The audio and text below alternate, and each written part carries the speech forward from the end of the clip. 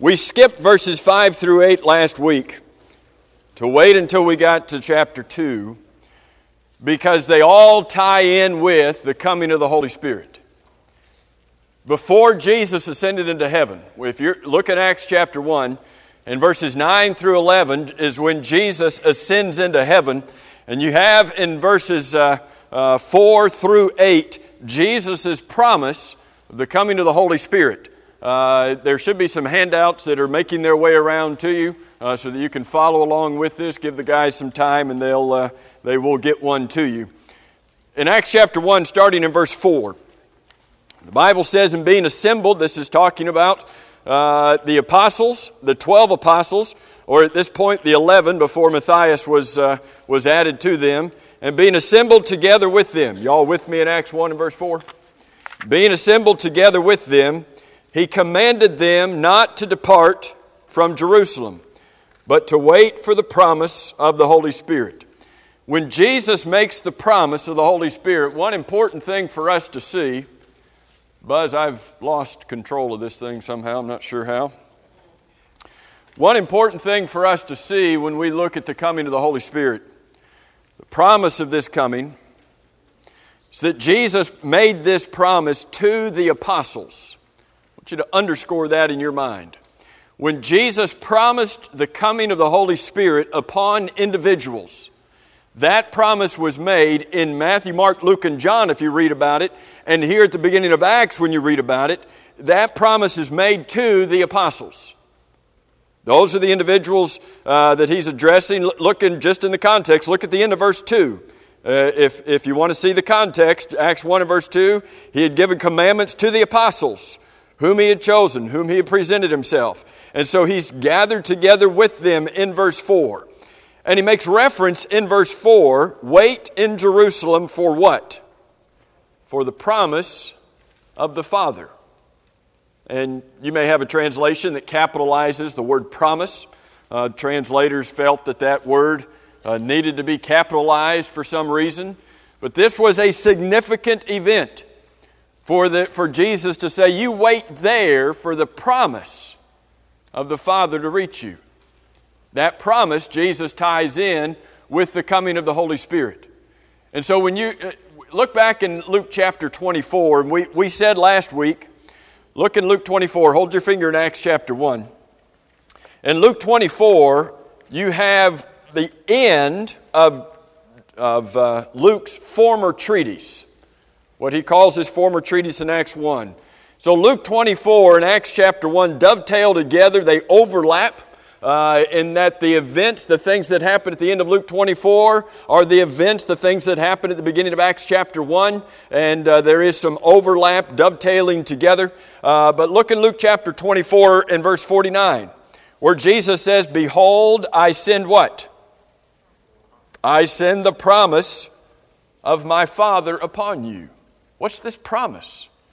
And what we're going to see in the book of Acts is that this promise that Jesus promised to send upon them, the promise that he tells the apostles, wait in Jerusalem to receive this, is the promise that he made back in Joel chapter 2.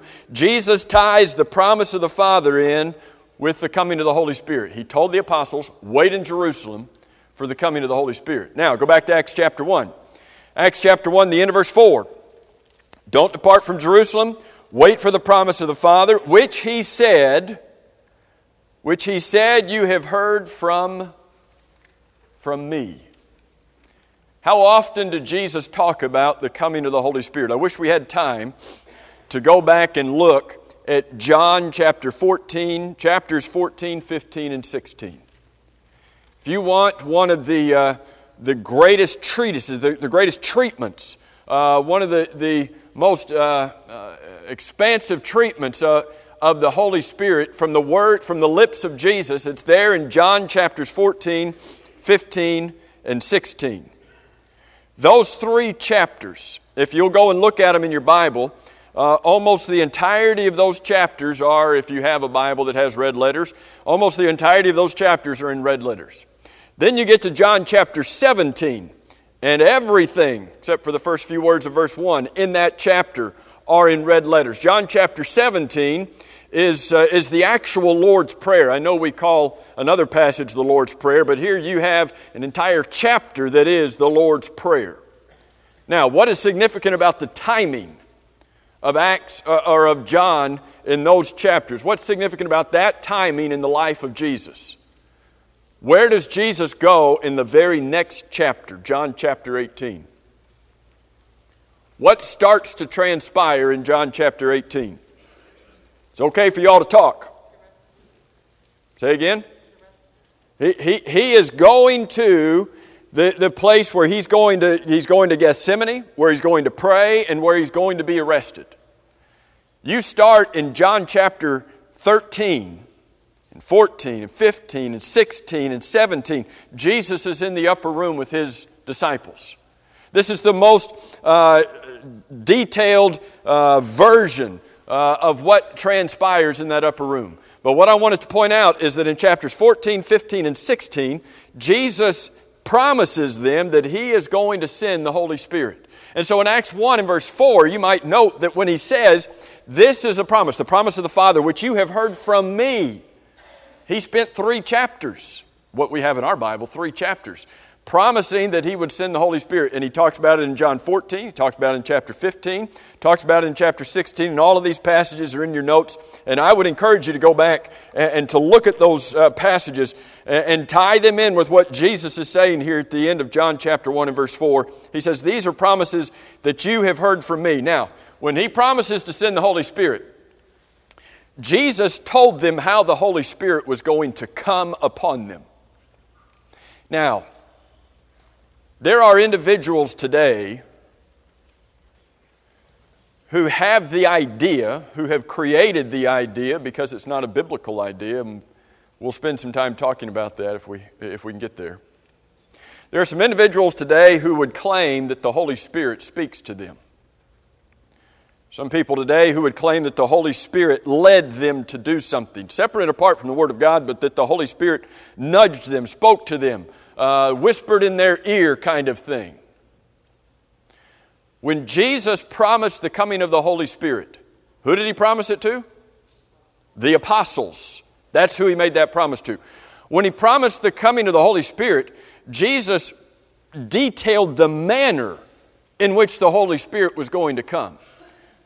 Was the Holy Spirit going to come in a secretive, quiet, whisper it, you might not know it, and people around you might not be aware of it manner? Is that how the Holy Spirit was going to come? First of all, Jesus says in Acts chapter 1 and verse 5 that you are going to be baptized with the Holy Spirit. Think about that imagery. What does Jesus compare the baptism of the Holy Spirit with? In Acts 1 and verse 5. Before he says you're going to be baptized with the Holy Spirit, what does he compare it with? Baptism of John. John indeed baptized you with water. What is the word baptize, the English word baptize? I know it has varied meanings in the English language, but what does the original Greek language, what does that word mean?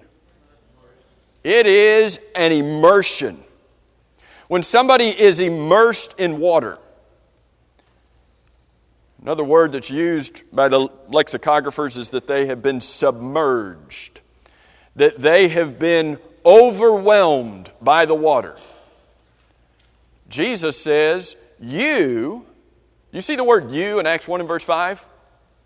John indeed baptized with water, but you, who's he talking to? Underscore these words you. We had it earlier on your page. You shall be baptized with the Holy Spirit. What does the word baptized mean with the Holy Spirit? Does it mean some mystical kind of little nudge here, little nudge there, or whisper in the ear? What does the word baptized mean? Apostles, you're going to be submerged. You're going to be overwhelmed by the Holy Spirit. Is this something you might notice if it happened to you? Holy Spirit, overwhelming. I was baptized in the Holy Spirit. Would it be something that you would recognize as happening to you? The word literally means that they would be overwhelmed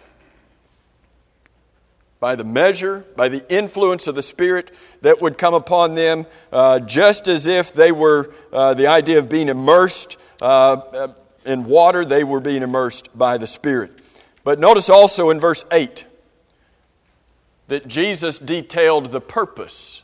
Why? And we could go to other passages to talk about the purpose of the Holy Spirit coming, but I want us to limit it to what we're studying here in Acts chapter 1. Why did Jesus say that the Holy Spirit was going to come? In verse 8, again, who is he talking to in verse 8? Talking to the apostles. And he says, "But you, apostles, shall receive power." There's another idea of the manner of his coming. Was it going to be secretive? Was it going to be kind of here, maybe a little there? He's going to come, and the word that Jesus chose to use for that power, he's going to come like dynamite. Dunamis, power. You will receive power when the Holy Spirit has come upon you, and you are going to receive that power for what purpose? Verse 8, you're going to receive that power for what purpose? So that you can be witnesses to me. The manner of the coming is that they're going to be overwhelmed by this Spirit. They're going to receive power when the Holy Spirit comes. Hold your finger again in Acts 1. Go back to Luke chapter 24 again.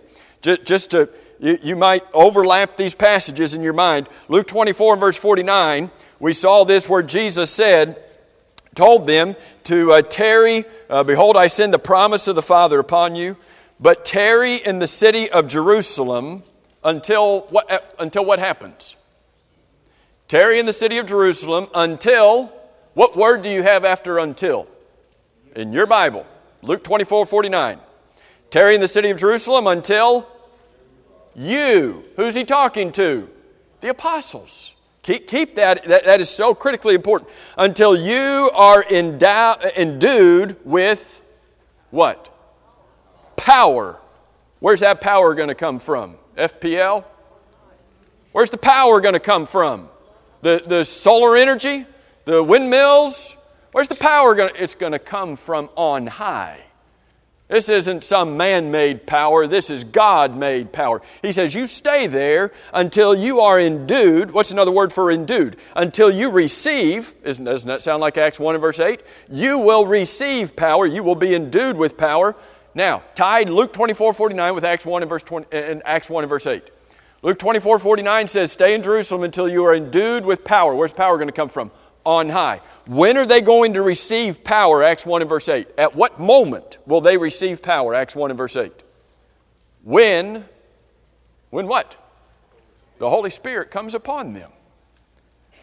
The power from on high will be the power of the Holy Spirit, the measure, the influence, the baptism of the Holy Spirit that comes upon the apostles while they are in the city of Jerusalem. For what purpose? So that these men could become witnesses to Christ. I didn't put this anywhere on your sheet just because I didn't have room. But I think we need to understand the way that the Bible uses the word witness, and to consider the way that the religious world uses the word witness today. You hear people talking about going and witnessing to other people. The word witness has a definition, doesn't it? A witness. What's the definition of a witness? You go to the court of law today. What's the definition of a witness? A person that saw it. Can you put a person on the stand who heard the story about it? What's the objection going to be? But hearsay, he doesn't have a clue. He didn't see it. He's only heard about it. The witness has got to see it. So when the apostles went out, they went out as witnesses. What made them to be qualified to be witnesses? Well, as the apostles, they had been immersed in the Holy Spirit. They had an extra power. But what qualified them to be witnesses? They had to have seen something. Is it possible that we can go out and witness today? Using that word in a verb form, go and witness to other people? I know what they mean by it. And perhaps we could just count it as just another word for evangelize or another word for teach. But words have meanings. The meaning of that word is I've seen something and I need to tell you about it. The reality is none of us saw Jesus hanging on that cross.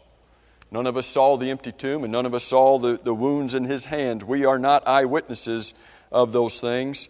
Does that mean I can't go out and tell other people about it? Yeah, I can tell them about it.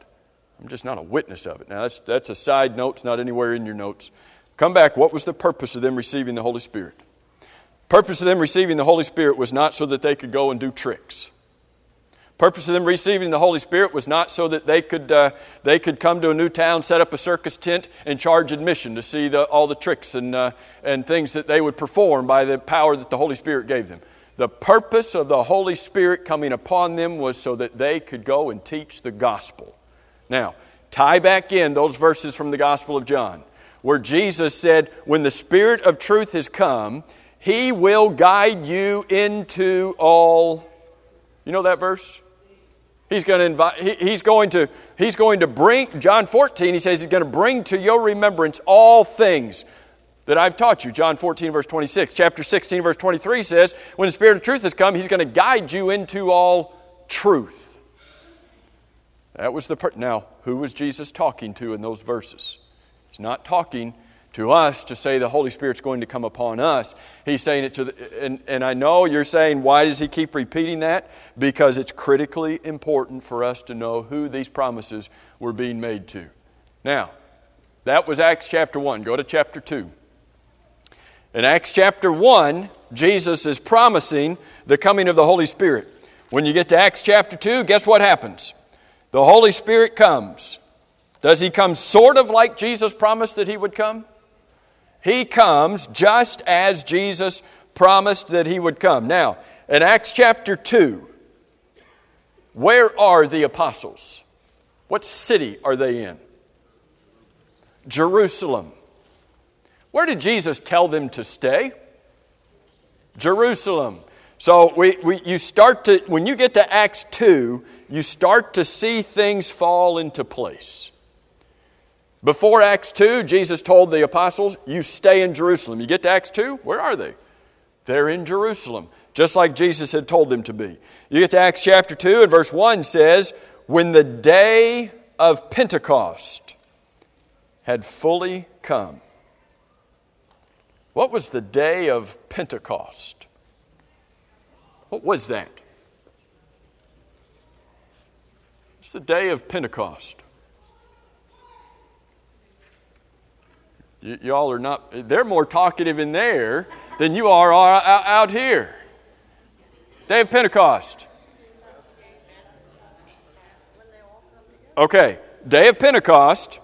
There were 3 annual feast days which the Lord commanded all male Jews to go to the city of Jerusalem. This is one of those occasions. Now, what can get confusing, and this is the reason I put it on your sheet for you, what can get confusing sometimes is when you read in the Old Testament, this is called by different names. And so sometimes you think, boy, there are 40 different feasts. Well, it's talking about the same time period, just from a different vantage point, perhaps in a different context. And so the word Pentecost is a Greek word. And so this was a word that the Greeks had started to use to identify this period of time on the Jewish calendar. The Jews had not used the day Pentecost. It was something that the Greeks had used to talk about it. But when you go back to the Old Testament, it was a feast day that was called the Feast of Weeks. The Feast of Weeks. Why would it be called that? It's called that because from Passover to Pentecost, what was in between? Weeks. 7 weeks to be specific. So they called that period of time the Feast of Weeks. I wish we had time to talk about this. They called it the Feast of Harvest because this is when the first harvest came in. They called it the Feast of Ingathering sometimes because what do you do when you bring in the harvest? You gather it in. So they made a word, ingathering. So they had the Feast of Ingathering where you're bringing in that first harvest. And then sometimes they referred to it as the first fruits or the Feast of First Fruits. Because when they celebrated the harvest, when they celebrated the ingathering, What portion of the harvest in the ingathering, what portion of that did they give to the Lord? The first part of it. The first fruit. So all of that is wrapped up in this idea of Pentecost. Acts 2 and verse 1. When the day of Pentecost had fully come, 50 days after the day of Pentecost, and after the day of Passover, 50 days after the day of Passover, you have Pentecost.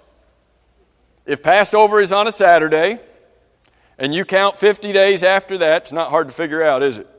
Because if you go 7 weeks from one Saturday, what do you get? What day of the week do you land on? Saturday. We got that figured out. So if I add one more day, what day do I land on? Every Pentecost was a Sunday. Is that just coincidence? Is it just coincidence that when we get to Acts chapter 2, that it just happens to be the day of Pentecost? I mean, would it have mattered if it was Thursday? I mean, would it really make a big... Would it matter if it was Tuesday? Does it really matter? Or is there significance to the fact that it was the first day of the week? What day of the week did Jesus come out of the grave? First day of the week. Now you get to Pentecost, and if it did not matter that this was...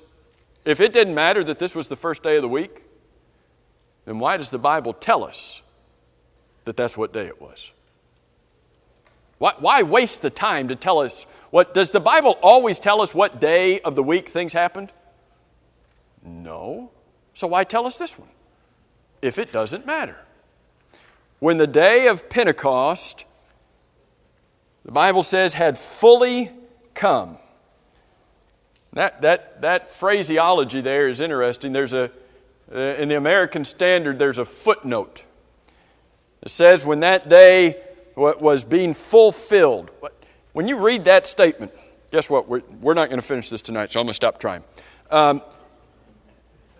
When you read that statement, when the day of Pentecost had fully come, what does it mean when a day is fully come?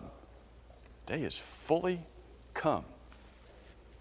Why phrase it that way? I mean, why didn't you just say, and on Pentecost, this is what happened? Why phrase it that way? The day of Pentecost was being fulfilled. So, it's just another day. And it's another Pentecost. Guess when they're going to have another Pentecost? When's the next Pentecost going to be? Next year. Will they have another Pentecost after that? Well, yeah, just wait 2 more years, you have another one. What's the big deal? This was the day that God had been waiting for. This was the day that God had been working down through history to finally arrive on this day. Why do we say that? You go back and you read the Old Testament. And in the Old Testament, you read passages that say, in the last days. We'll see Joel 2:28 says it. Isaiah 2 and verse 2 says it. That there's something that's going to happen in the last days. God had been talking about it and talking about it and talking about it. What is verse 16? This is jumping ahead a little bit. But what does Peter say in Acts 2 and verse 16? What does Peter say in Acts 2 and verse 16? This is what was spoken by the prophet Joel. Everything that's happening here, this is it. Underline the word "this" in your Bible. Peter gets up and there's likely some excitement in his voice that says, this is it. It's not that we have been preparing for this day. The Lord has been preparing for this day from the very beginning. What happens in Acts chapter 2? The church is established in Acts chapter 2. The church comes into existence on this day. When did the Lord first have the idea to create a church?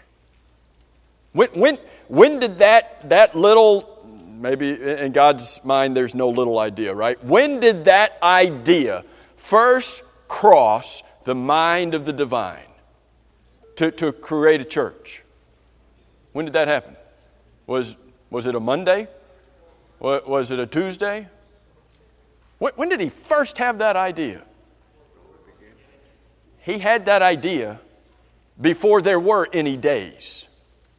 Ephesians 3 and verses 10 and 11 say that the church was in the eternal purpose of God. When did God have the idea to create the church? We don't know, but we know it was before let there be light. That's when we know it was. Let there be light. What day was that? Not a hard question. When God said, let there be light, what day was that? First one. When did God have the idea for the church? Before that one. Before there were any days. And so when you read Acts 2 and verse 1, when the day of Pentecost was being fulfilled, when you read Peter saying, this is it. This is the day that before God ever created the world, He was waiting to arrive. I want you to think about the significance of this day. And oh, by the way, what day of the week was it? It's a Sunday. Does that matter to God? Do you think God could choose the day that His Son would be raised from the dead? Think He could have chosen that day out of any of them? You think God could have chosen the day that the church would be established, that His kingdom would come into existence? Could He have chosen any day He wanted? Is there any significance to God doing that? What I'd like to ask you to do, because we're almost out of time tonight, is I want you to take Acts chapter 2. Next week we're going to have a prayer meeting. I want you to take Acts chapter 2 and I want you to devour Acts chapter 2 over these next couple weeks. Because what happens at the beginning of this chapter is what Jesus had been promising. The apostles are baptized with the Holy Spirit. And I want to ask you again, was this some secretive thing that nobody knew about? How did the Holy Spirit come upon them? Acts chapter 2, how did the Holy Spirit come upon them? As the sound of a rushing mighty wind. Was it a rushing mighty wind? No, it doesn't say it was a rushing mighty wind, but it says it was the sound like of a rushing mighty wind. Can you hide that? Can you hide the sound of a rushing mighty wind? Can you hide that? And while the apostles, the 12 of them, are gathered in that room, what is there that appears on each of them? Some type of, we call it a cloven or a forked tongue of fire, whatever that means. If you've got fire on your head, can you hide that? Let me ask you this. If your head was on fire, could you hide that? If your head was on fire, now if the fire is on your head, could you hide that? I don't know how big that fire was. But could you hide? What if you just put a cap on? Would you hide it under a bushel? No, you can't hide that. You've got a fire. And then what started happening? What did they start doing? Speaking in tongues. How did people, this is a first grade question, y'all. How did the people know that they were speaking in tongues? It's not hard, is it? When somebody speaks, what is that commercial? Can't even think of it right now.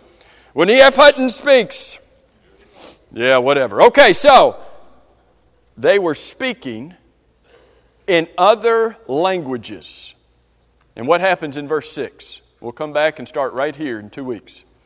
In verse 6, the multitude gathers together. Why in verse 6 were they gathering together? What happens? What does verse 6 say? Why are they gathering? Why is the multitude gathering together? Because they heard this. They heard what was going on, and they've got to figure out. Now, the apostles started together in a place with themselves, but all of a sudden they get a crowd around them, and the reason is Not because the Holy Spirit came and whispered in their ear a little secret, but because the Holy Spirit came, immersed them with power to the point that they began to speak languages they had never studied and to speak words they had never said in their life. When Jesus promised the Holy Spirit, He gave details about it. The Holy Spirit came just as He was promised. And this is an event, in case you're not here in 2 weeks, this is an event that is only going to happen one more time in the history of the earth. And that's in Acts 10. And it would never happen again. Thank you so much for your good attention tonight. Read Acts chapter 2. We'll jump back in it next week.